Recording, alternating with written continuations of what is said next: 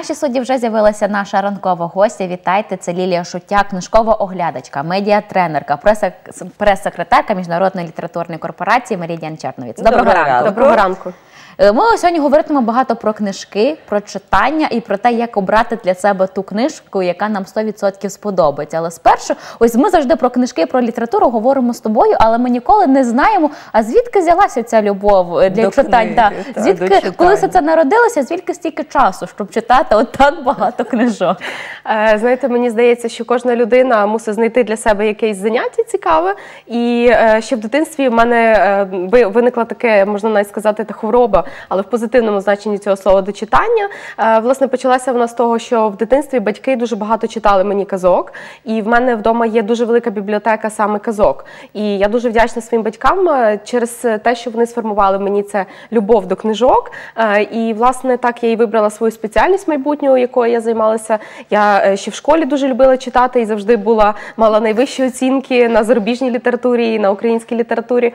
І, звичайно, потім навчалася, так само вивчала зарубіжну літературу в університеті.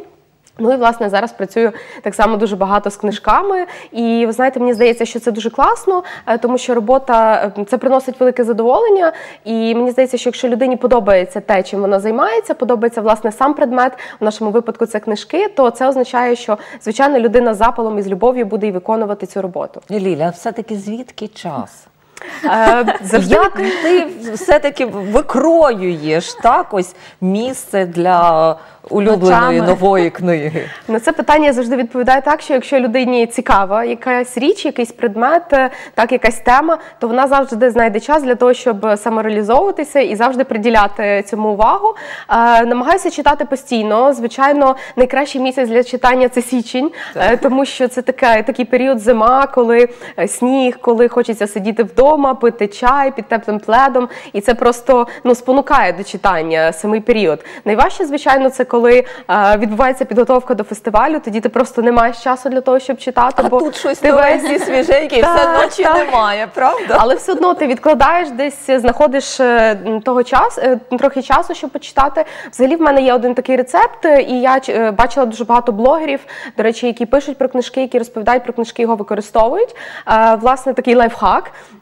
Говорять, що дуже рекомендують починати свій день із читання. Тобто, нехай це буде 2-3 сторінки за кавою, нехай це буде не обов'язково книжка, це може бути газета, або будь-який такий паперовий формат, нехай навіть, можливо, електронний, так? Але ось, власне, стосовно книжок, що починати свій день із прочитання кількох сторінок і закінчувати свій день так само із прочитання кількох сторінок книжки. І я спробувала, і мені дуже подобається. Тобто, передусім, це дуже така релаксація, тому що буває, що ти зранку прокидаєш, ти біжиш, поспішаєш. Ранкова зарядка. Так. Тобто читання до зарядки чи після? Зізнаюся, чесно, не роблю ранкову зарядку, тому в мене читання, так, це така зарядка для мозку. Розумова зарядка, так. І воно справді спрацьовує, і таким чином я бачу, що так справді читаєш все більше і більше сторінок, і, звичайно, виробляється такий певний, знаєте, як у спортсмена, виробляється певний такий ритм, в якому ти живеш. Ну і, звичайно, книжки дуже допомагають розслабитися, перенестися в якийсь інший світ, так, і трошки відійти від напруженого дня, бо, звичайно, в кожного так він напружений тією чи іншою мірою. А ти ніколи не підраховувала, скільки сотень або тисяч книжок ти прочитала? Я підраховувала в університеті, тому що в нас був курс, який читав відомий літературознавець, перекладач і письменник Олександр Бойченко. І в нас було завдання прочитати протягом семестру, прочитати певну кількість книг. І я підрахувала, що, оскільки Сашко в мене викладав 4 роки, то я підрахувала, що за цей період я прочитала більше 450 саме романів. Тобто це за 4 роки. Так. Це об'єм. Зараз, на жаль, вже стільки не можу читати, тому що є дуже багато роботи, яку потрібно робити. Читаю набагато менше. Порахувала, що зараз, як я назву цю цифру, порівняно з тою, яку назвала, буду трошки в шоці. Але підрахувала, наприклад, за Минулий рік я прочитала всього лише 70 книжок. Всього лише. Всього лише. Це теж ні в року насправді. Ліля, а як обираєш книги для прочитання? І, відповідно, ще одне запитання. Чи часто звертаються до тебе друзі, знайомі? Порадь, будь ласка, що почитати? Це моє найнеулюбленіше запитання, якщо чесно, тому що до мене просто всі звертаються з порадами, що почитати. І буквально, коли я йшла сьогодні до вас на зйомку, мені написала подруга, в мене є, просто вислала мені такий скріншот фотографії, скріншот книжок, які вона склала. Ага, обери і порадь. І порадити, що почитати. Ну, це було просто, так, знаєте, ну, зазвичай я охоче раджу, так, але мені здається, що це доволі відповідально, порадити людині якусь книжку. Це індивідуально. Так, це дуже індивідуально. Комусь подобається фентезі, комусь подобається підліткова література, хтось любить сучасну літературу.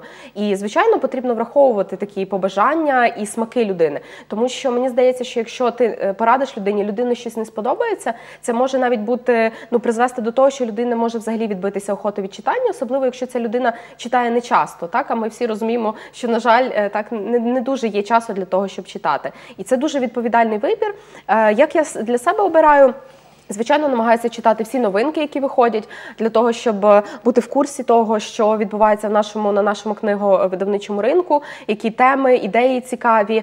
Ось велику перевагу надаю, звичайно, сучасній українській літературі, щоб бачити, які письменники цікаві, актуальні, про що вони пишуть взагалі, які теми. І, в принципі, звичайно, зарубіжну теж читаю, багато перекладів.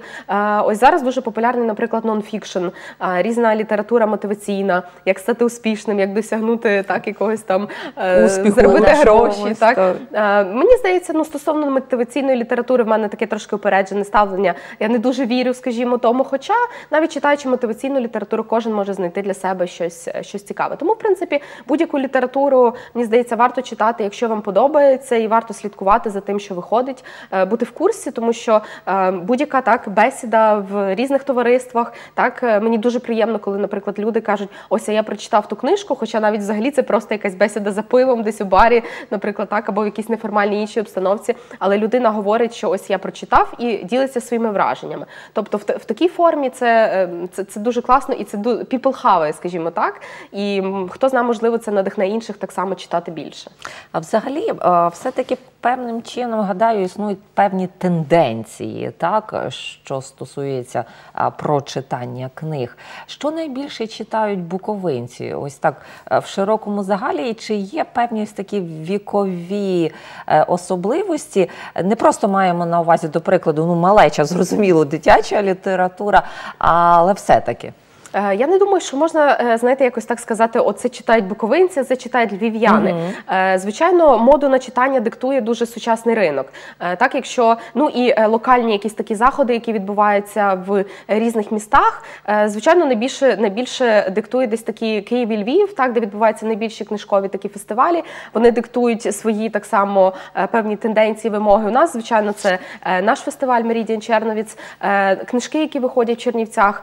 Власне, я бачу, що в людей є, звичайно, інтерес чернівчан до тих книжок, які видають в Чернівцях, і дуже часто так і запитують, а які є книжки регіональних авторів, так? Хто пише з буковинців, чи це наш автор, так, чи наш, чи не наш.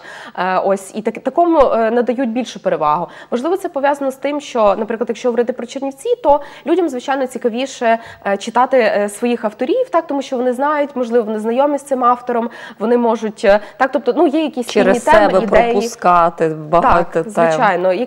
Ти впізнаєш якісь місця. Наприклад, чудова книжка, я її завжди всім раджу, Максима Дупешка, так, про Чернівці, історія варта цілого яблуневого саду, де можна дійсно брати книжку і мандрувати з книжкою. Або так само книжка Христі Венегринюк «Легенди Чернівців і Чорновівці». Так само ти береш книжку і можна йти містом і просто насолоджуватися і читанням, і, власне, прогулянкою, тими рекомендаціями, які автори пишуть. Звичайно, це передусім цікаво. Хоча, знову ж таки, як ви вже сказали, це все дуже індивідуально, кожен обирає для себе, що йому подобається. Єдине, що дуже би хотілося, щоб все ж таки обирали більше книжок і надавали перевагу книжкам, неважливо, чи це в електронній, чи в паперовій формі, але щоб це жило, тому що, ну, читання, як ми всі знаємо, це такий вправи для мозку, які ніколи ще нікому не нашкодили. А ось чи варто вести ось ці щоденники прочитаних книг, як у школі ми колись прочитали, треба було розписати все. Ось у дорослому віці чисто для себе. Ось варто таке робити? Я помічаю, що зараз повертається ця тенденція, це стає модним. Соціальні мережі дають можливість робити це цікаво. І є такі видавництва, які, наприклад, експериментують, пропонують різні такі челенджі з читанням, так, де щоб людина ділилася своїми відгуками. І мені здається, що це цікаво, тому що це тебе певним чином якби в самого себе викликає інтерес, особливо, якщо ти можеш цим поділитися в соціальних мережах, це хтось може прочитати, полайкати і сказати: о, та ти читаєш книжки, та ти розумний. Так? Тобто у нас відразу якісь такі асоціації виникають.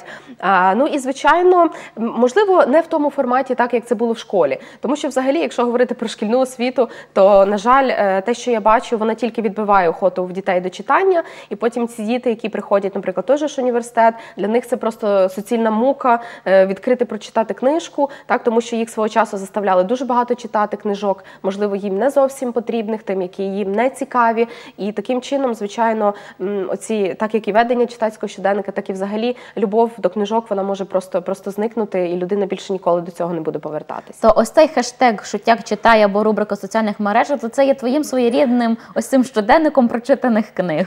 Так, ну, до речі, крім того, що по цьому хештегу дуже зручно відслідковувати, скільки книжок ти прочитала, звичайно, дивитися, чи це цікаво людям, чи люди відгукуються. Ну і зараз за останні роки, особливо в Інстаграмі, дуже зросла аудиторія людей, які читають і які пишуть про це. Ну, на жаль, так, це не є якісь там мільйонні перегляди, там, чи, наприклад, той же ж відеоблогінг, так, коли блогери рекомендують, яку книжку прочитати, що вони прочитали. Але є своя доволі велика аудиторія, і за останні роки, взагалі кілька років, ці букблогери, так звані, вони збираються, є спеціальні такі обговорення.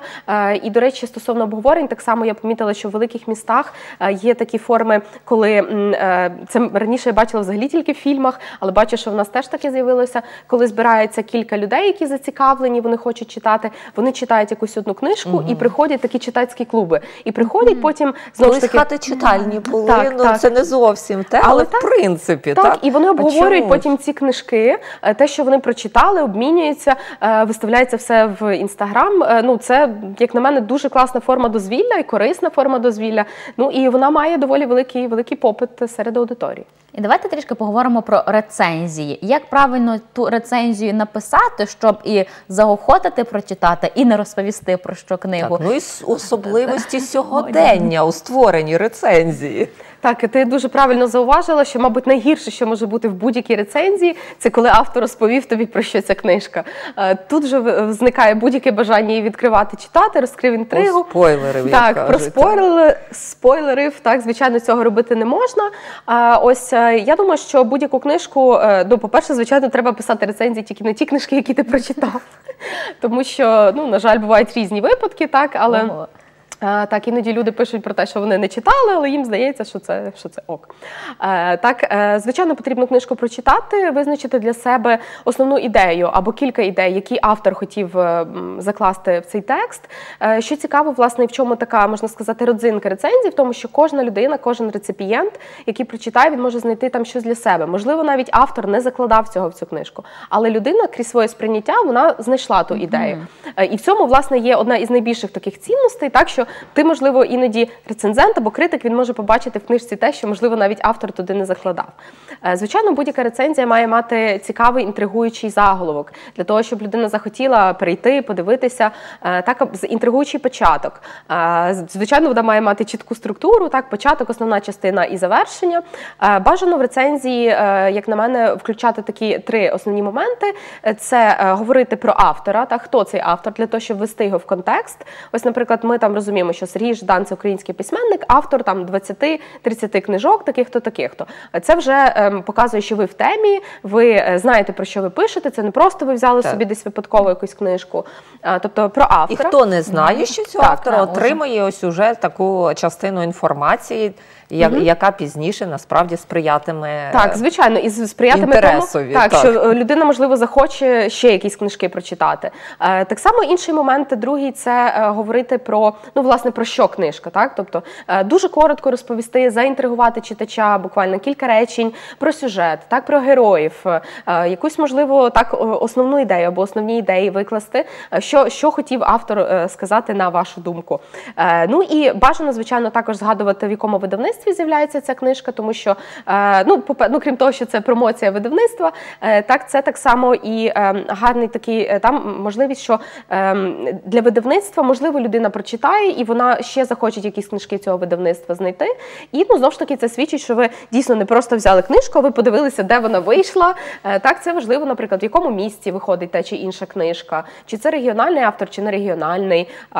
Ну, і в такі, я думаю, такі основні, мабуть, складові, які варто використовувати, коли ти пишеш або розповідаєш про книжки. І ось дехто читає рецензію, обирає книжку, а хтось просто йде до книгарні, бачить сотні полиць, я не знаю, з чого брати. Ось як тут обрати і сфокусувати свою увагу саме на тій книжці, які нам підійде? Тому що там яскраві обкладинки, і ми все-таки беремо.